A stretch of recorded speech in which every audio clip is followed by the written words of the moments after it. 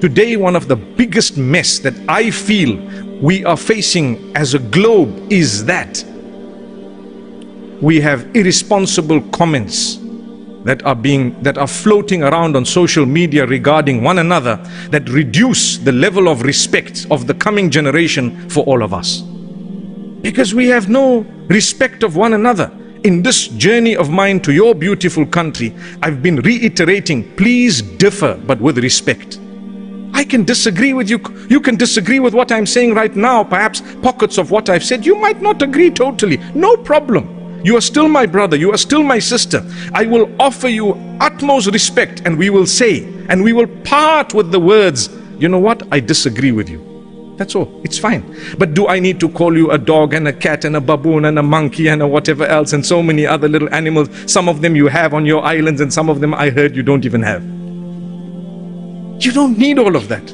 It says more about you than it does about the other.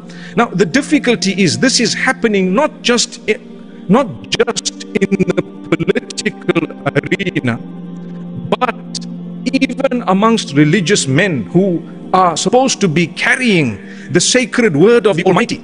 Even among them, there is cheap, what can I say, statements that are uttered that are not befitting your position, my brother. I remember one religious man swore someone in front of me, and I looked at him and I said, my brother, it doesn't suit your face to have said that F word. It doesn't suit your face. You look at the guy's face and suddenly you hear words and you're like, oh my, what happened here? May Allah Almighty forgive us.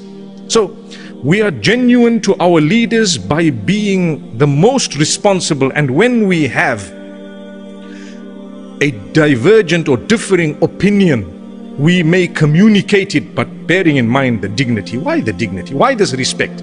Because we need to preserve the coming generations. They must not stoop to a new law of swearing each other. Unfortunately, social media is already doing this.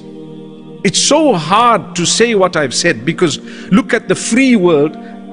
People are free to swear. That's basically what they're saying. But as a Muslim, in the same free world, I have chosen to be disciplined. How's that? I've chosen, no matter how low they stoop, I will not stoop as low as that. It's okay. I will respond with dignity. Allahu Akbar.